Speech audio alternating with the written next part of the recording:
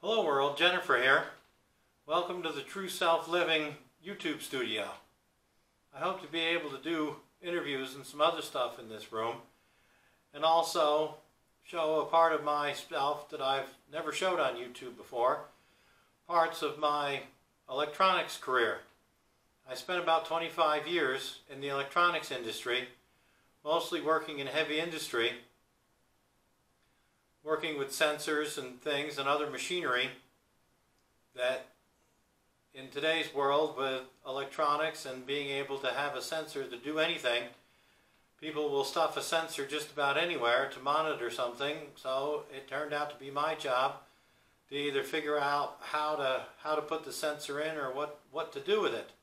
After graduating from technical school in 1991 with my associate's degree in electronics, I moved on to quite a career in a couple of different companies doing a variety of things, from small consumer products to large commercial equipment, to where I could work on all of the sensors.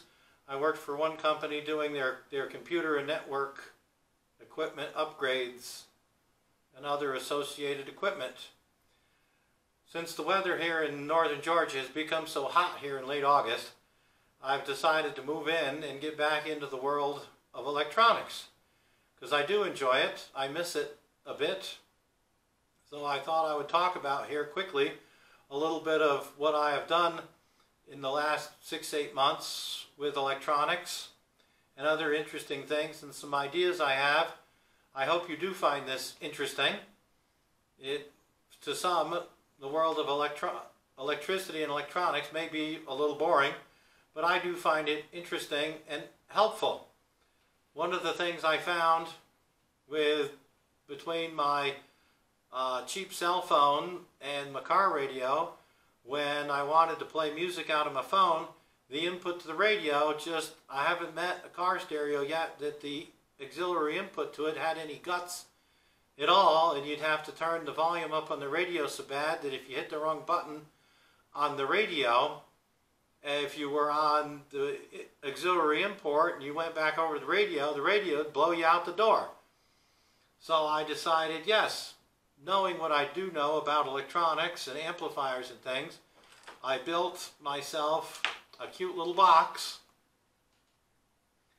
that contained an amplifier where you plug the cord into your phone, and the cord, instead of going to your phone to the radio, plugs into the box, and we have a 20-to-1 amplifier, so that when I at least use this on my car stereo, the radio and my phone all come out at the same volume, with the volume on the phone not having to be way up high to burn battery.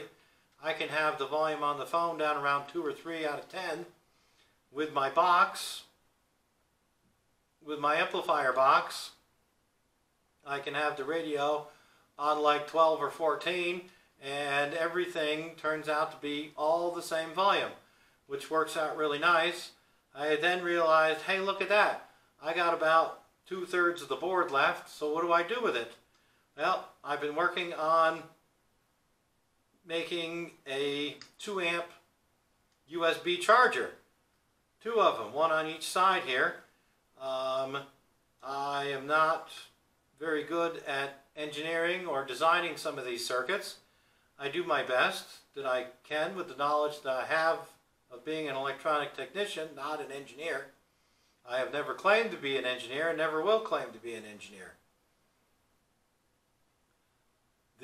So I have put in 2 regulators to get the 5 volts for the USB port to plug in my phone or any other USB powered device. The regulators are only good to 1 amp, and a lot of devices these days will easily eat 2 amp. So they overheat and have some other troubles. So in hunting the internet,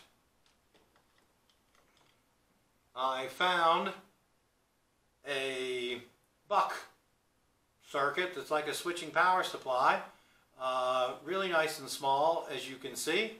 I'll get you a close-up picture of it here.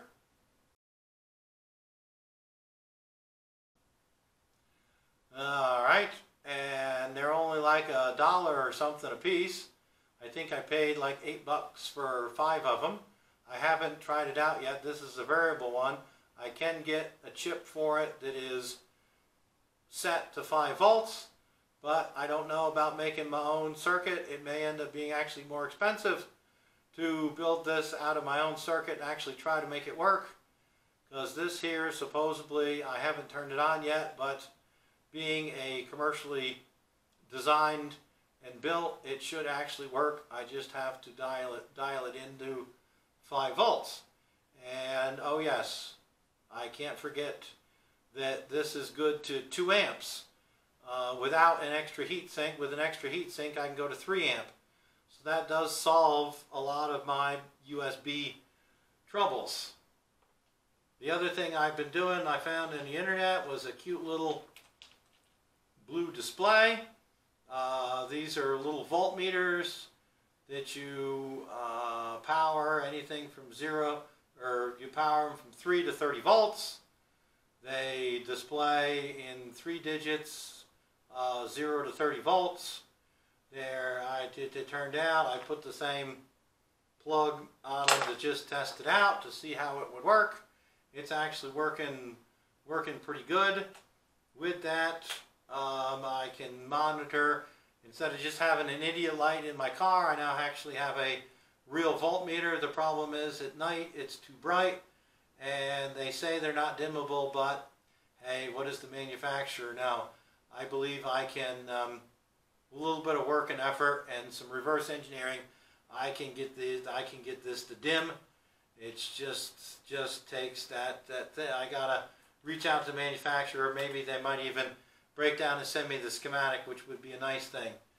Other things that I'd like to do is I got a current shunt so that I can measure the current off my alternator. My uncle used to work in the elevator business, and he left me a bunch of 150 amp meters that require the external shunt to read. I put it on my battery charger, read 30 amp, because I had the battery charger on 30 amp, works pretty good. I'll wire it in there sometime soon. The other thing is one company I worked for, I did a lot of temperature sensing with Type K thermocouples. I'd like to build some stuff where I can monitor a bunch of temperatures and stuff in the car with the thermocouples. Here we are in the car. I got the voltmeter plugged into the cigarette lighter. The key's off right now. So of course the cigarette lighter is off. So we turn the key on. And as you can see, it's quite bright. Battery's doing good at 12 volts. And then we start the motor. It resets itself. And there we are on the alternator. That's about where I think I'm going to mount it. There, I just got to figure out, voltage, current, outside temp or some engine temp, and then outside temp. I don't know, it's kind of underneath the radio there. Be kind of a nice, have a whole bunch of maybe the volts and amps stacked. I don't know, we'll get that figured out in due time. But first off, yeah, it's just too bright at night. I got to figure out how to dim it. Alright, back to the regular video. Alright, that's about where that is. Didn't want to bore you too long, or maybe you are interested in this stuff. If you are interested in the electronics or what I'm doing, or would like some schematics of my amplifier or something, leave a comment below. Send me a message or whatever there through the comments, and I'll get you a schematic out to either my power supply or the amplifier if you want to build it yourself. And as always, please like, subscribe. Have any other comments or whatever, please, with the comments, if you don't have anything nice to say, don't say anything at all, please, because that's the way polite society should be. Thanks for your time. Thanks for watching. Catch you on the next one.